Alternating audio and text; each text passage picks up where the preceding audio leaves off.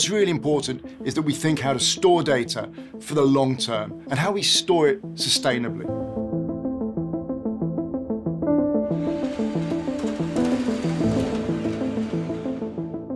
If we carry on the way we're going, we're going to have to concrete the whole planet just to store the data that we're generating.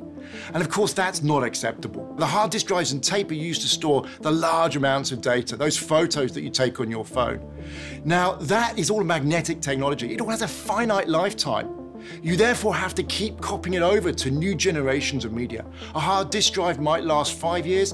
A tape, well, if you're brave, it might last 10 years. But once that lifetime is up, you've got to copy it over. And that, frankly, is both difficult and it's also tremendously unsustainable. If you think of all that energy, all that resource that we're using, glass is actually very durable. You can put it in boiling water, you can put it in an oven, you can even scratch the outside of it.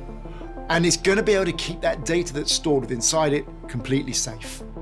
So in Project Silica, we're developing a completely new storage technology, and we're designing it for the cloud. And what this is going to enable is a completely new way of storing data practically forever. So there are 4 different aspects to the project. Welcome to the Right Lab. This is the first step of the data into the glass. So we create these very short laser pulses with our laser systems that allow us to modify the glass and to store the data in it. So the data is actually encoded in something we describe as voxels. Now, you're probably familiar with what a pixel is, and a voxel is just a 3-dimensional pixel. This is where actually our data in the glass is read. We have a live feed here of how the voxels look like once we find them. So a reader is really a computer-controlled, very high-speed, very accurate microscope. And we can move the piece of glass very rapidly to the area where it contains the data we actually want to read. Now we're in the stage 3 of the glass journey, which is where we process the information that has been written in the glass so that we can decode the symbols. So once the glass is written, it's read, and it's decoded, it comes here to the library.